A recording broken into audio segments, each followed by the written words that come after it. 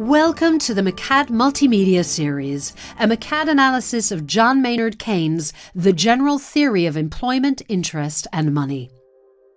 One man is widely accepted as having reshaped the study of economics, and much of his terminology is still used today: John Maynard Keynes. His book, The General Theory of Employment, Interest, and Money, was published in 1936.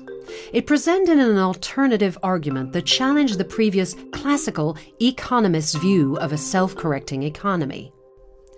Keynes' argument was that employment levels were determined by aggregate demand rather than the price of labor, so economies could not be expected to automatically restore themselves after a temporary shock. So, shall we put Keynes' theory into action? Let's imagine a town where the main source of employment comes from a car factory. Everyone has a job that pays the going wage rate, either in the factory or in the service sector that supports it, for example, the restaurants where the factory staff eat. The town is in equilibrium.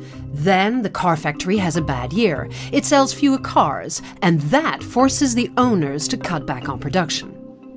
As a result, the company is forced to reduce staff numbers. This increases the amount of unemployed people, and because they need to find work, some will consider taking it at less than the going wage rate. Now, traditional economists believed that wages would decrease to a point where it made sense for the factory to re-employ staff, returning the economy to a natural equilibrium.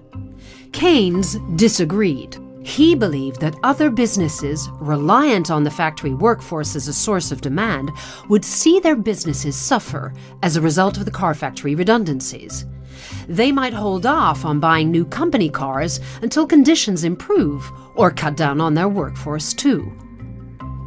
This shortfall in demand could result in a downward cycle where less demand means less employment, resulting in prolonged underemployment. Keynes believed that activist government policy should be used to stimulate levels of demand and therefore boost employment. In the case of the town, the government might invest in road infrastructure. The workers building the roads would visit the restaurants, increasing their demand and enabling them to hire more staff. The restaurant staff would then need cars to get to work, so demand for the car factory would increase too. Government intervention, therefore, creates a virtuous economic cycle that stimulates employment.